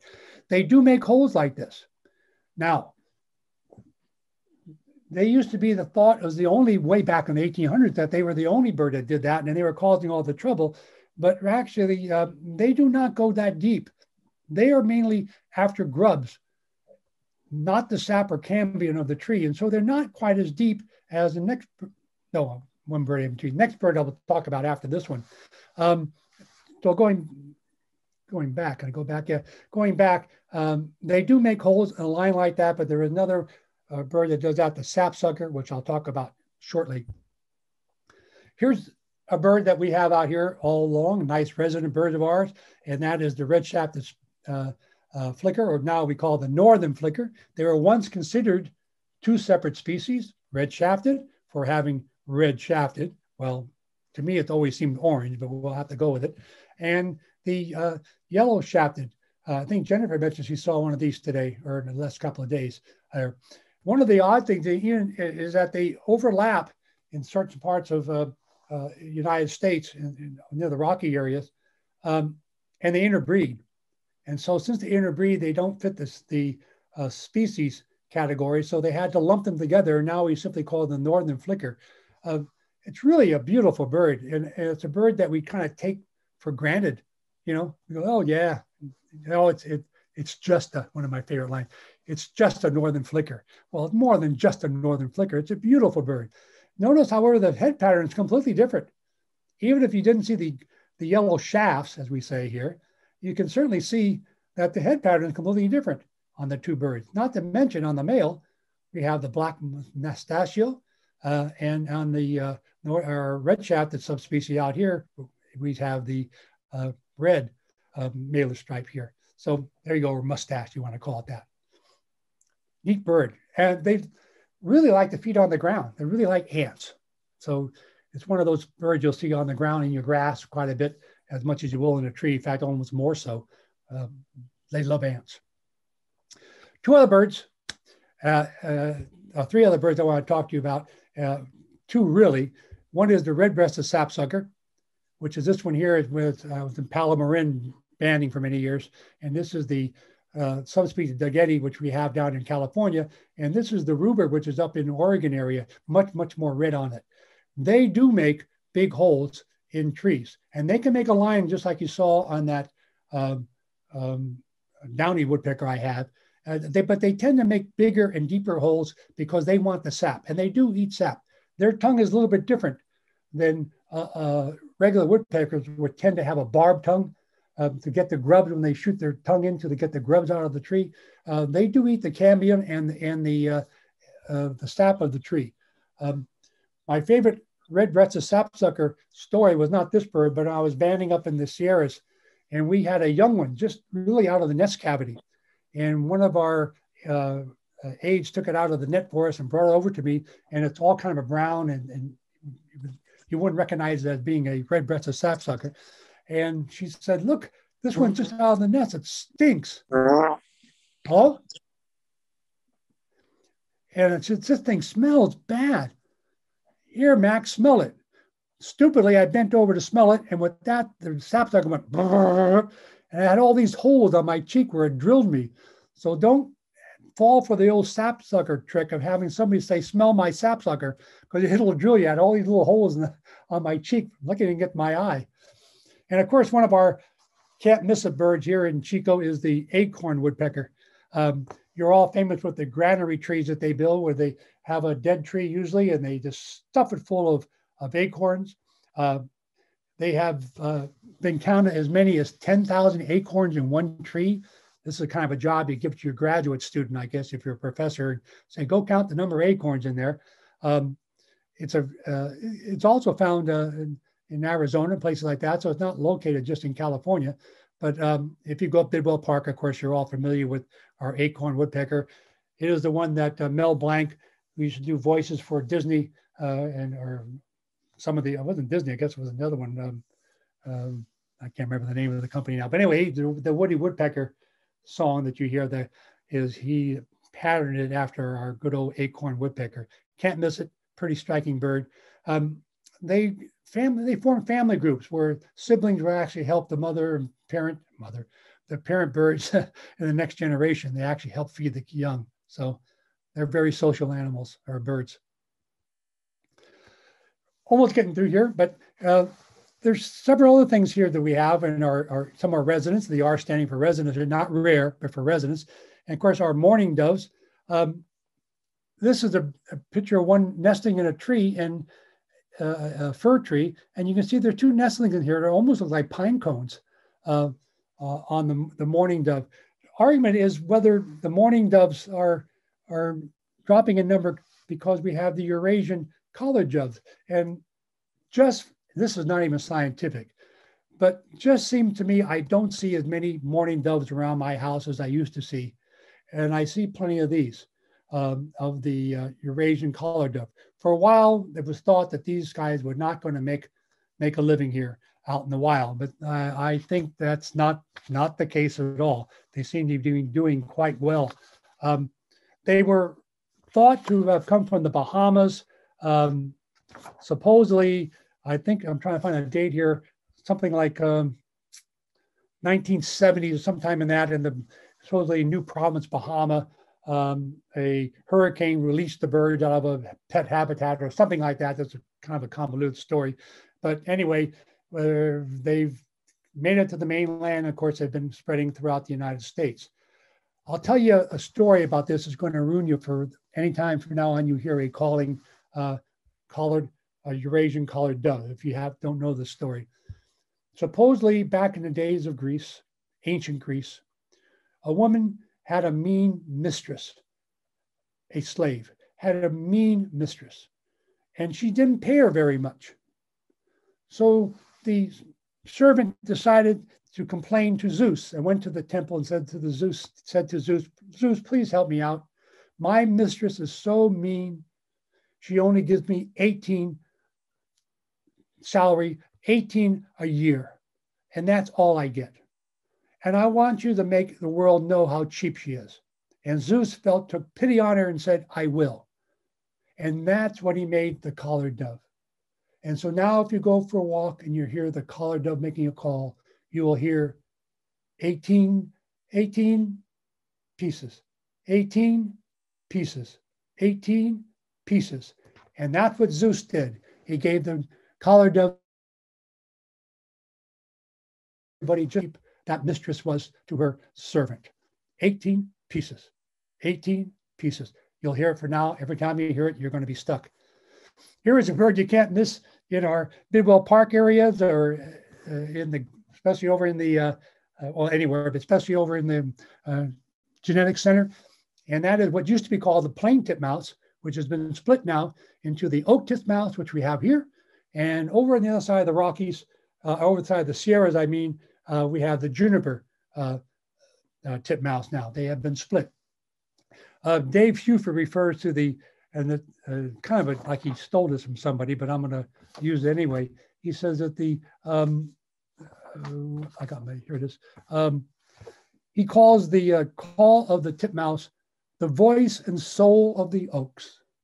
And you cannot mistake this. Sometimes 2 notes, very clear, 2 notes, sometimes 3. I would play it, but we tried playing things before and it took the sound off our audio off our website here. So I decided not to do it. So anyway, the plain titmouse, you can't miss them all year long. Any place you go in there, oaks, in trees and around here, you're going to find our oak titmouse.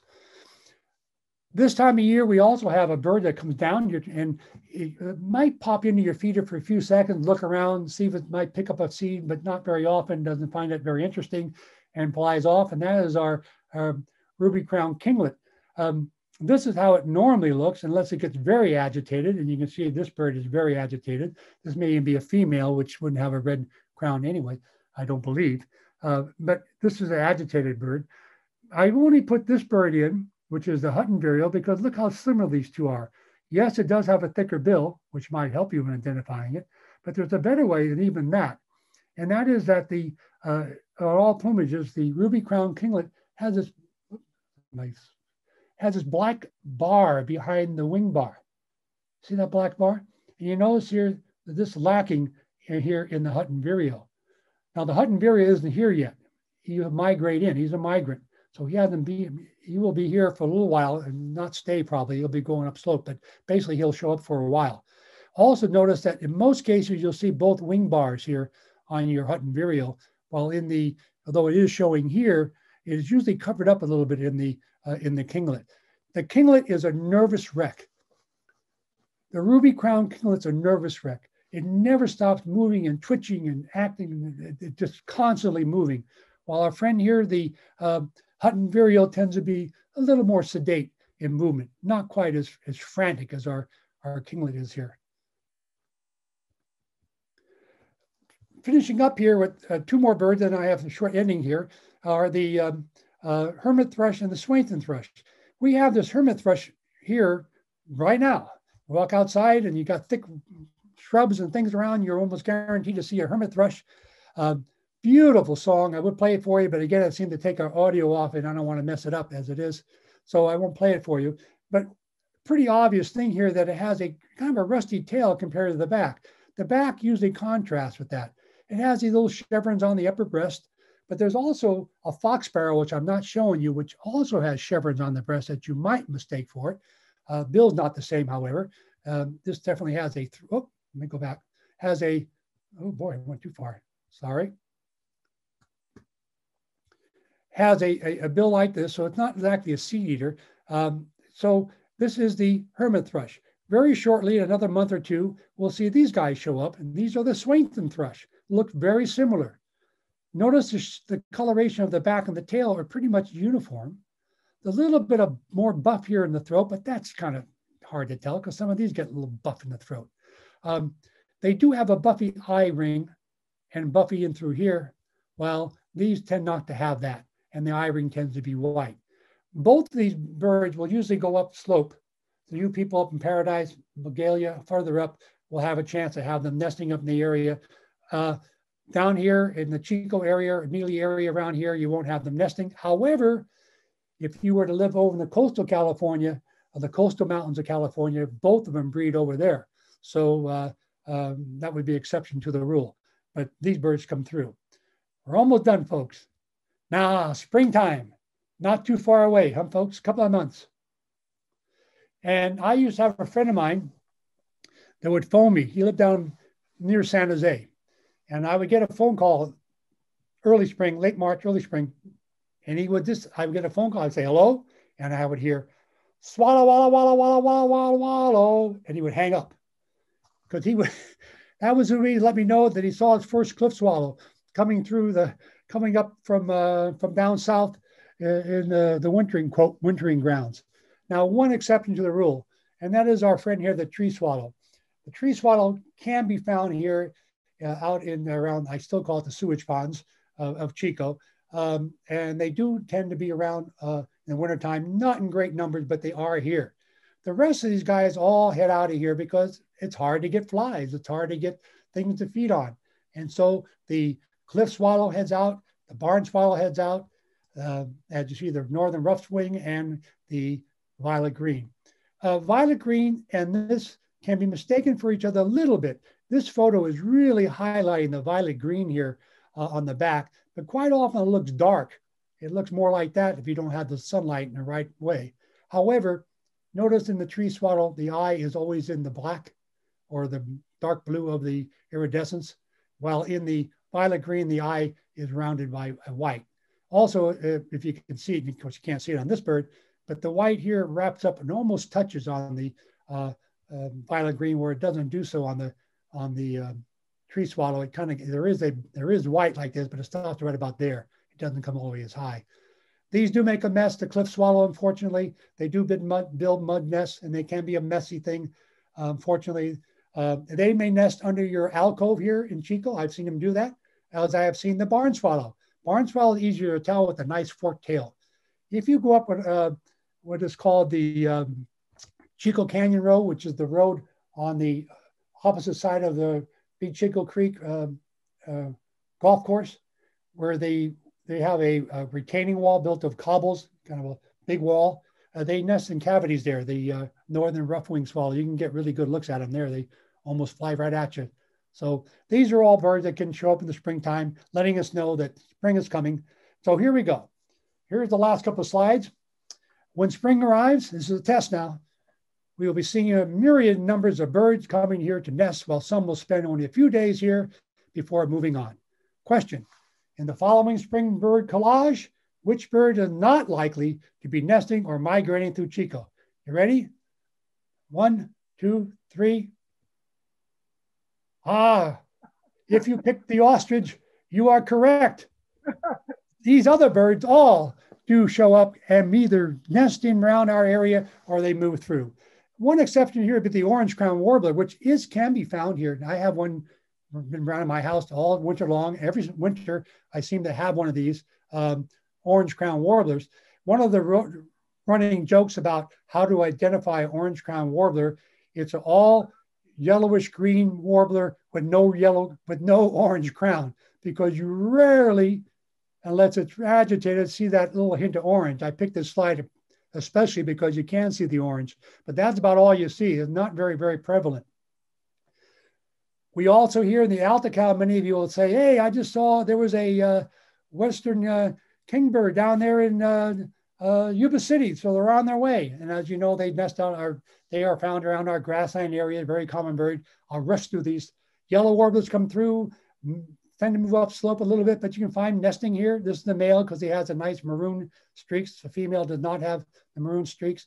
The assorted flycatcher, Western tanager, they'll stick around. Western tanager tends to move a little more upslope. Black-headed grosbeak will come to your feeders for a while in early spring, and then finally tend to go upslope a little bit. Wilson warbler, Lasley bunting, of course, out the yellow-headed blackbirds out in the middle of our valley, in the Tules and places like that. Come back in more numbers. I think you may see a few around even in the wintertime, but that's kind of usual. Bullard black oriole. And if you have a Washington palm somewhere near you, you're probably always guaranteed to get this hooded oriole, which shows up and loves palm trees and loves the nest in palm trees. I have one nearby, 2 houses away from me, and I get these coming to, I break off my hummingbird feeder, some of the little flowers on one of my hummingbird feeders, and they come down and they'll get the sap or the hummingbird fluid out.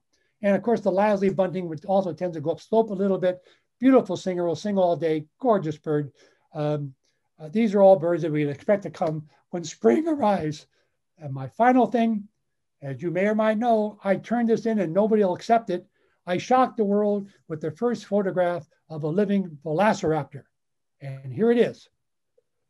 Now, I submitted this and they said it has feathers. I said, dinosaurs now are known to have feathers, which is true, as probably most of you know. They wrote me back and said, it doesn't have arms. I said, the feathers are hiding the arms. They said, it doesn't have teeth. And they got me. I couldn't go any further. They had me. And I had to admit that this was a southern cassowary young, immature bird that I saw in Australia. And as you can see almost like, it is almost like a velociraptor with a few things missing that it should have. And it actually is a young horse, of course, of the southern cassowary. But it's a really, I always look at that. And I was in a downstairs apartment. I had to walk by these birds to get up to the main area of the house I was staying at. And I was a little bit nervous because they have a very enlarged inside toe that could really disembowel you if they really wanted to. There's been only one record of a person being killed by a cassowary, by the way, in spite of all the stories you hear. Now, the last thing here, why to get into bird watching, and I usually show this to my group of people at the Snow Goose Festival. First of all, bird watching is a great hobby, similar to hunting, except nothing gets killed, including you, from a hunter that mistakes you for a buck. A joyful way of keeping track of the changing seasons. Great exercise for eye muscles. Eyes not the best, suggest cataract surgery, which I have, and it's a bloody miracle, folks. I guarantee it. I'm 20/20, cannot believe it, had cataract surgery. Or just bird by ear, which I can't. Let's say I have my hearing aids on, and even then, not too good. And you can bird anywhere you travel, post-COVID-19 that is, or simply enjoy keeping a list in your backyard birds, which many of us did this weekend. Mary has her list, and Jennifer and a few others. And warning, I have to give a warning, birding can become addictive. And that's it. I hope you submit your questions, and maybe we can get around to answering them. Let me go back in line here. Jennifer? Thank you, Mac. Excellent program tonight. Everybody can unmute if they want, if they're kind of quiet, but in the chat, there's a tremendous amount of great comments, few questions, but right now, if you want to go ahead and get those questions in so Mac can bring up chat and see your Now, questions. how do I do that, Mary? Help me. Oh, it's here on top. Up here on top. The little chat button on the bottom next to share screen. Well, I got to get out of mute. No, you shouldn't have to be able to, you shouldn't have to get out of that to see it. Just okay. Shake your mouse. Shake the mouse and it'll come up. Oh, I just acted. That's okay. Let's throw it that way. Can you see the chat thing now? It's down on the bottom next to share screen. Let me see something here. Let me end the show. Oh, okay. There we go. Now I got a bottom screen here. I got a thing on the top. Maybe could you see the questions? Yeah, I'll try and find the questions for you. Why don't you moderate it for us then? You probably know more answers than I will on it anyway. We did answer some throughout the thing. Mostly they were just comments like people have been seeing evening grosbeaks. Let's see. I know someone wanted to know if the eastern and western meadowlark crossbred. You know what? I don't know if they DNA studies doing. Mary, do you know of any DNA studies been done on that where they've got hybrids? I have not heard of it. The song is certainly different, but that doesn't always mean anything, you know. But maybe somebody else can help us out on that. I really don't know. Do you know, Mary? I have not heard that either. I haven't heard either. It's kind of surprising because they're so close. Yeah, you get down there in Arizona, in the east part of Arizona, outside of the Chiricahuas and places like that, they're supposed to be both. So I guess maybe the song keeps them separate when the nesting season comes. I don't know. Good question. Remember, I got the wisdom now. I can say I don't know. I had a question about the starlings. I wasn't quite sure if I've always heard that they wear off. Does that mean that the tips, they're actually rubbing the tips yeah, that's what I said. their feathers? I don't is know it if they do it fading? themselves and pluck at it, or it's just wear. The way I was told, John, is it basically they just wear. Oh, they have the one molt Yeah. only, and during the course of the year of doing what they do, the white tips are not as strong as melon-filled feathers. You probably know more about than I do, and the white tips tend to wear because they're not as strong about the melon, and they wear off. And it's just a matter of wearing off. Yeah. I'm sure the melon goes away too if you think of the bill turning yellow. Mm-hmm. So I'm assuming the black bill is because it has melon pigment in it, and that must lose that too. So that's the most I know about it. And do you know any more about it that you can help out? Or no, I don't. I've always wondered about that. It's just the one molt they have. Yeah. So that's why I hate to say it's an alternate or a basic molt, because there isn't any alternate molt. It's just basic molt. Right. All right. Thanks. Yeah. Great presentation. Oh, thank you.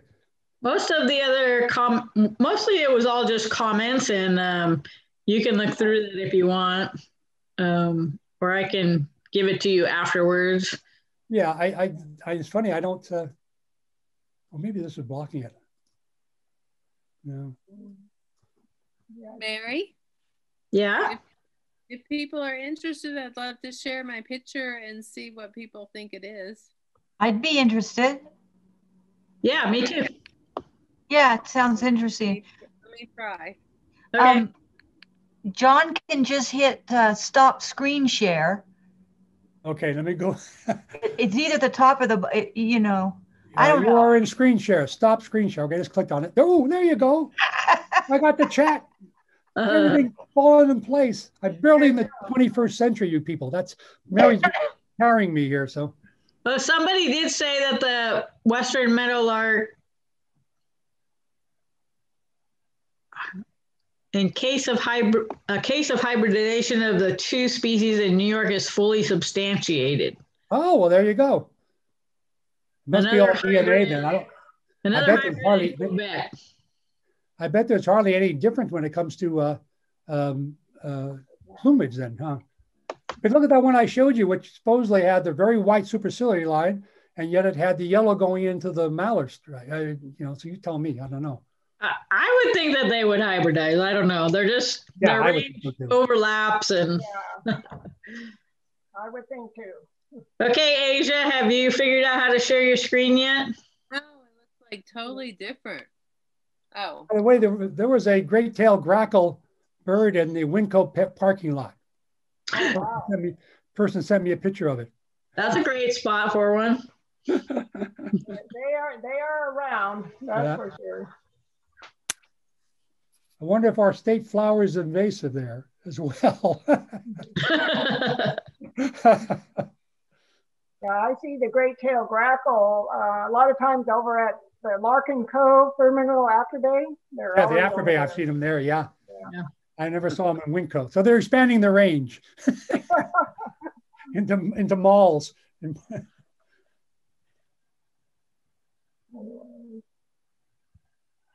see. Lots of great comments. Mac, you're going to have to take some time reading all these wonderful comments. Thank you. I hope I didn't talk too much. I was wondering because I get going and I think I'm talking to myself a lot of times. I hope I didn't stumble too much. That's how I am. But I like people to just kind of be able to talk during the presentation just so I know they're there. Yeah, I know. That's true. Oh, we got a picture. Oh, wow. Yeah, that looks kind of like more like a Cooper's to me. It does mean too. I would go for Cooper's also. I thought it was a Cooper's, but when y'all brought it up, I was less sure. And some of the things you talked about are not apparent here. No, if you look at the eye, did that eye look like it's big for the head? Or does it look about right size? Look how far forward the eye is on the head too. Yeah, that's Skip. How are you, Skip? Good. And the tail, we're forcing it here, but it looks kind of round. It's kind of worn, of course, because this bird's an adult bird, but you could say it's possibly round, It's good. You have to admit, though, it is a difficult call a lot of times if you don't get a really super good look at it. But in flight, that head beyond the wrist of the wing is really pretty good in most cases, rather than looking at the tail, the curve of the tail. Yeah. So- You see how the orange kind of goes almost all the way back to the nape? Oh yeah, back in here. That's Yeah. another good sign that it's a Cooper's hawk. The sharp shin will Oh, have good. kind of a little bit darker nape around the back there, the back of the head. Yeah. And to me, I put the in the Cooper's looks chat like it's wearing a cap. Yeah. And I put in the chat that, you know, Cooper's hawks often look mean and the Sharpies look cute. Because of the big manga That's why I eyes. didn't think it. I don't think this one looks mean though. He looks kind of mean. He's kind of got that It's the kind It subspecies. was delightful. kind He came and subspecies. landed almost next to me. It was so sweet. Yeah, beautiful. They do come in your bird feeders, and we'll sneak a bird out of them. You know, All my right. wife got mad at me That one would day be- because they grabbed a lesser goldfinch off my feeder and sat on the post on our fence and plucked the feathers. My wife had me close the blind. She said it was That disgusting. sounds like it looks mean. That's more mean. Yeah, but I don't know. I thought it was sweet, but because it came close to me. It's a sweet subspecies. There's I thought it was Cooper's because it was so close. I thought it was a great bigger picture. than Very a sharp nice. shinned. I'll say Cooper's. Yeah, Yeah, I I think Cooper's for Yeah. sure. But yeah, and I think some of the things that Mary and John pointed out, I think is good too. The orange wrapping around. All right. Well, if no more questions or comments, well, somebody did want me to kind of talk about the salmonella Oh, good. disease that's going around. And Audubon is really recommending if you see any birds that they're puffy looking and they just kind of are lethargic and you can almost walk up to them, they don't move. They'll often either just sit at the bird feeder or sit at the water dish and just sit there for a long time, sometimes just by themselves, even when all the other birds fly away. Then they probably have salmonellosis, or however you say it. So it's a good time to, Audubon recommends taking down your feeders for a couple of weeks. Another thing you can do is don't feed in your feeders, kind of scatter the food around your yard a little bit more so that the birds aren't all concentrated in one spot. You know, of course, it passes through feces. So if you have a platform feeder like I do, which the birds love, you know that that's going to be kind of an area where the feces will get onto the food. And also, most birds will tend to poop in their bird baths. So clean your bird bath every day. And if you clean things with a bleach solution of 1 part bleach to 9 parts water, that's good enough. So clean out your bird feeders. What I do with my socks, well, I took everything down for a couple of weeks, but I put it back up during the Great Backyard Bird Count. And I have not seen another sick one this whole weekend, which is a good sign. But before I took my bird feeders down a couple of weeks ago, I saw quite a few pine siskins that were puffy. And earlier in the season, before I knew what the symptoms were, I saw an American goldfinch that probably had salmonella and a couple of house finches. So I think it's kind of with the finches so much. I haven't seen any sign of it in the sparrows that I have, the white crown or golden crown sparrows. But if you do see that, you might want to take it down. What I do is I'll spread seed around the yard, but like each day I'll put it in a different part of the yard so that they're not concentrating again.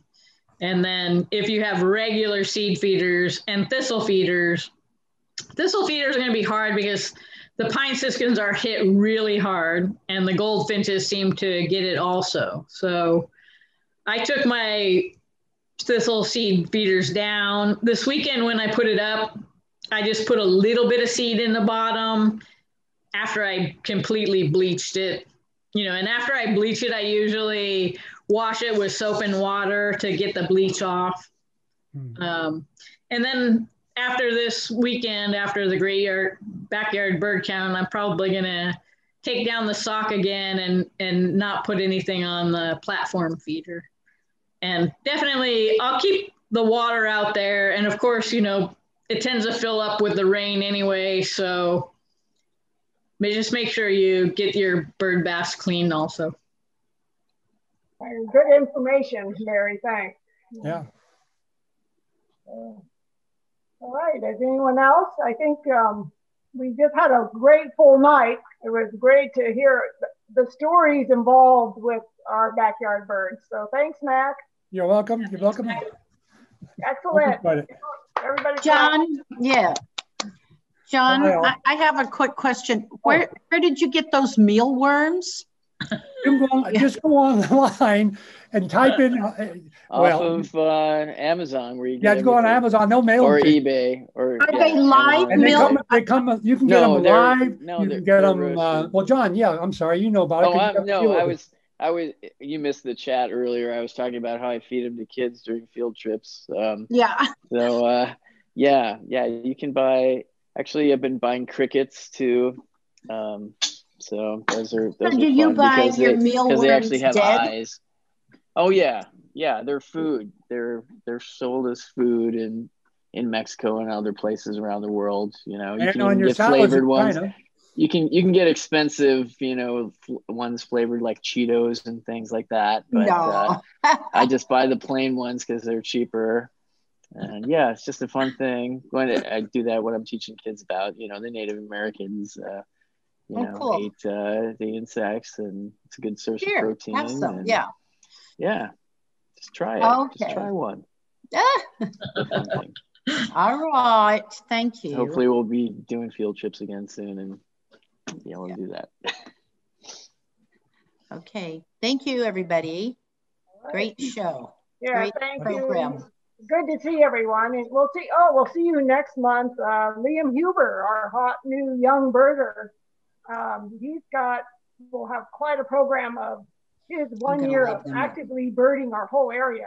So we get to see some new areas that he birded in and some rare birds that he's found. So all right. Tune in next month. All right. Good night, everyone. Good night, everybody. Bye. Bye. Thank you. Bye. Thanks again, Mike. Bye now.